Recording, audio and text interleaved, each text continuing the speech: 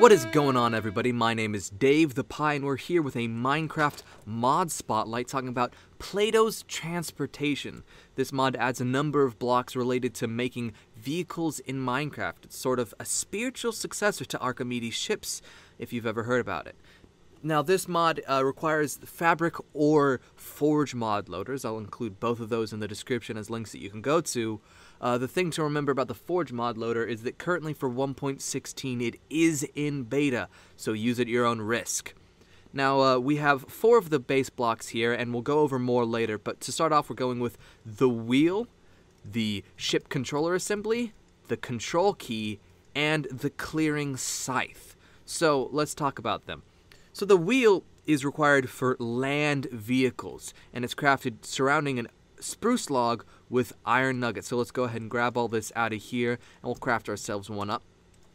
There we go, put that there, craft it around, and boom, we got ourselves a wheel. So when creating a land vehicle, it is required to have a wheel on it for every 10 blocks of vehicle you make. That'll be explained a little bit better as, when I start building one. The ship controller assembly is crafted with 4 logs, 4 iron, and a clock. So we're going to go ahead and put that in place like so. Okay, and here's the iron and a clock.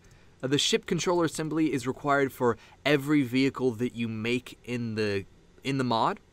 And basically it's your steering wheel. You put it, and without it, it doesn't become a vehicle. Next is the control key, which is crafted using 6 iron nuggets and a single gold ingot. We're going to take it, put that iron ingot right there. I think I said a gold ingot just a second ago. It doesn't matter. Here's our control key. So the thing with the control key is without the control key, you can't drive. Much like if you get in a car without a key, it doesn't go. Now, the clearing scythe, this one's a little bit special. Takes 6 iron and 3 hose. So this one is used for when you're building your ship. You're gonna need to clear off some of the grass. Oh, what happened? Let me just look up the recipe. Maybe I did it wrong. Clearing scythe. Ah, stone hose. Well, that is unfortunate. So we're gonna real quick go in mode creative. And we're going to go grab ourselves 3 stone hose. Alright, back to survival mode. Let's try that again. Okay, so it's 3 iron ingots and 3 stone hose. Makes it a little bit cheaper and a little bit easier to get. So basically this tool, this one is easy to explain right away. I can just walk around with it and it'll clear around all of... Oh dear, it broke. But as you can see now that I cleared it around, there's plenty of open space for us to build our ship in. So I'm going to pick up all these plants so they're not just scattered around. Okay, so we have ourselves a ship controller assembly and a wheel. So we're going to build a simple ship. Now I'm going to place, we'll just do something like this. And then we'll put our wheel here. Now let's maybe make it a little bit bigger. Yeah, something like this. Now this itself is 9 blocks. So it's got pretty much the max you can have with one wheel is this 9-block square. Of course, if you wanted to put an extra block right there to pretend to be like a sort of seat, you can. Now, if you notice, I built it flat on the ground. You might be thinking, wait, won't it detect that as part of your vehicle? Well, actually, there's a list of blocks that it cannot use to make a ship. And I'm going to read those through right quick. Okay, so it's got dirt, grass blocks, podzol, mycelium, stone, clay, sand, gravel, anything immune to the weather, any block that has ore in its translation key, any flowers, all crops, any grass or tall grass, snow and snow blocks, all sandstone, sugarcane and bamboo blocks, or sugarcane and bamboo, not blocks, and infested stone. And by infested stone, that means the stone that when you break it, it lets loose a silverfish. So I'm sure that that's not a fully complete list, although I listed off a lot of things there. But you can go in the config files. It's a JSON file called boat_material_blacklist.json, and you can pick and choose, add some additional blocks that you don't want used. So if you say, oh, I don't want you to be able to use, I don't know, black concrete like that building over there, then you won't be able to. So we've built ourselves a ship and we got a wheel on it. So how do we turn it into something we can drive? We'll just right-click on that ship control assembly. Oh, look, it says that we don't have enough wheels. So what we'll do is we'll go ahead, break this one wood right here. So now that the entire vehicle is 10 blocks, let's click again. Oop. Let's try one more time. We'll just break one more block. In fact, we'll just break 2 blocks for symmetry's sake. Symmetry's sake. That's what I meant to say. There we go. Does it work now? Yep. Now it's a vehicle, but as you see, we're just stood still. We're not moving at all. So that's what the control key is for. If you get out your control key in your hand, you will drive around in the direction you are pointing, and that's sort of how these vehicles work. Okay, so we're going to go ahead, stop driving this around because we got more to show you. We're going to go, hey, take a look in my garage for the next block to talk about.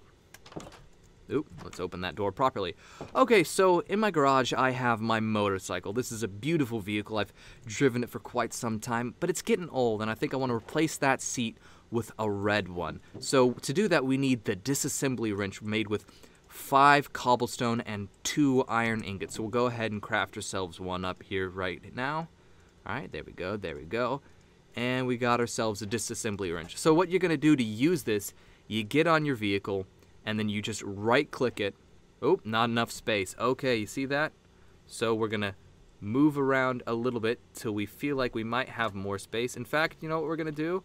We're going to go ahead and open our garage door, and we're going to do some work on it right out here in the grass. Now, normally I do my work in the garage, but we're just going to, make sure. Okay, and now it becomes a vehicle in the orientation you built it in. So now I can take that black carpet that was my seat and replace it with the red one. Oh, hold on. Let me just grab my red carpet out there, and then I'll get back on it, and there we go. Now, if you notice, the carpet did just suddenly pop it up and appear. That is a bug. Certain blocks, like carpets and doors, will sort of just pop off, and it is a bit of a duplication glitch, so, don't use that too much. But, okay, so we're going to go ahead and drive the motorcycle, grab our helmet, and let's go down this strip of road here to the next area. Now, if you notice, the vehicles don't move incredibly fast, but they are fun to drive. It's just, pointing the way you're going, and you got yourself a motorcycle. All right, so over here, we're going to talk about water vehicles. If you see there, I've got a ship built already and a couple of the things that we're going to talk about with it. All right, going to go ahead and park and get off the vehicle. All right, so the first thing to know is the water float. That's made by taking a stick and surrounding with any color wool. That's why I got all that here. So, of course, we're just going to... Oh, dear. I didn't know it would do that. I guess it requires a tool. Well, I don't think we can craft it with the different colors, but that's the basis of how it works. And the next thing is the ship lift jack, which you can use any type of wood and then 4 iron in this formation right here. So I'm going to go ahead and just take the one that we got in this. Now, I've got a ship over here that I built earlier, but if you notice, it's quite big. So it does require a fair few floats. We'll look at those in just a moment, and we're going to go ahead and get ourselves a little thing to stand on. And I'm going to break this just so we don't have a little dooflinky hanging off of our ship, but I do want to be able to get on. So break that, and... drop down, grab this one, just so it doesn't go to waste. All right, let's hop back on the block and get on the ship. Now, I said earlier, this is quite a large boat. It does require a fair few floats, the water floats. So if you look over here, I have filled this end of the boat with water floats, and it sort of makes up because we do have a lot of stuff in these barrels over here that we want to sort of balance the weight out. If you remember earlier, I mentioned that the wheels, they take 10 blocks for every one wheel. Well, for every water float is 20 blocks. So that gives you an idea of how big this ship is with how many we had to use. And yes, I do know there is glass in my mast. That does ruin the structural integrity, but it lets us see. So we'll just hope we don't encounter any incredibly strong winds. So what we're going to do, we're going to right-click and turn this boat into a boat that we can drive. But if you notice... most of my boat is underwater, and that's not very good. Well, that's what that ship lift jack that I mentioned earlier is for. So we're going to go ahead and get right here on this block. The ship lift jack if you right-click with it, it'll see right where it says New Height. This basically determines the height below the original starting point that your ship will use as its base block. Hold on. There we go. Sometimes that error does occur where you're in your ship and you're looking, or you're out of your ship, but you're where you look determines where the ship looks, and you're gonna have to just hit left shift again. You see that ladder floating there? That was that thing I was talking about earlier with the carpets. So we're gonna go ahead and right-click a couple times to turn this up. Let's say 8 or so. Now, if you notice, right-clicking makes the number go up, and if we left-click, it will go down. So we're gonna go to about 8 or so, and then we're going to go and find the sort of hitbox area of our boat, and we're going to right-click it somewhere. It should be around here. Yes. So now we look, and it appears that we are properly on a boat of an adequate height, so I'll just get out real quick so you can see that. It is a ship floating properly in the sky. Now, one thing to mention is that there's a single hitbox of what your ship shows, and so I'm going to real quick show hitboxes so you can see it. It is, for this ship, it's down here. Yes, so there's a single 1-block hitbox for your vehicles that you have to click to get on and off of them, and that can be a bit of a pain, so you got to remember the F3B to show and hide hitboxes. Alright, so we're going to take this ship around. If you just take the control key, it will drive. And if you notice right there, I've got a book in my hotbar. That is the thing that the mod uses. When you use one of their items for the first time, it gives you this book called Platos Transporters. And once we get out of the ship, we'll read it. But it basically gives you some of the starting information that I'm giving you in this. Okay, so we're sort of going to dock around the edge of the other edge of the island. If you see, I've anchored my airship right in front of my space elevator. So we're going to go ahead and park over there as I talk through the last section of this mod. Alright, and we're going to go ahead and pull around and dock our ship. There we go. And we just got a left shift to get out of the ship. And then we're going to go ahead and climb up this island here and talk about the last elements. Alright, so we have here the last block of the mod. It is the airship balloon crafted by surrounding a glowstone with any flavor of wool. And so that makes one of these. And that will be used in our airship up there. So let's go ahead and step in the space elevator to take a look at our airship. Now, if you notice, there are quite a few balloons on this airship. That's right, there's a lot of them. Well, if you remember, I mentioned that the wheel is for 10 blocks and the water float is for 20 blocks of ship creation. So the airship balloon is for 2. Every 2 blocks is 1 balloon. So for a ship of this size, it does take quite a few balloons to make it fly. I'm sure I have a little more than necessary, but, you know, better safe than sorry. So, of course, like with the others, we're going to right-click on the controller to become a ship. Now, if you notice, Ooh, I died. Well, you fall out of the sky when you're in your ship because you're not controlling it, and it's good to see that.